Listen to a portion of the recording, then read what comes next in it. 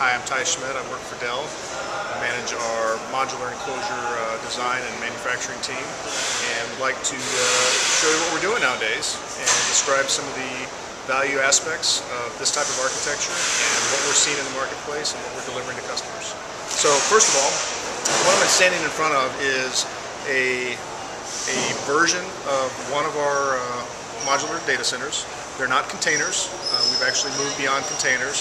We found that the container was a more rigid, more inflexible method for distributing, powering, cooling IT gear.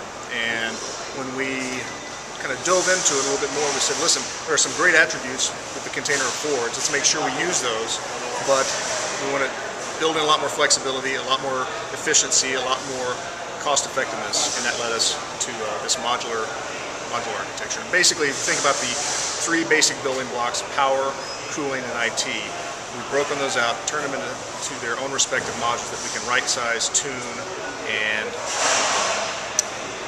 afford or provide to a customer at a much more pointed solution for them. As opposed to forcing them into an existing solution, we can more better right size each one of those three critical elements into a solution that matches their needs best.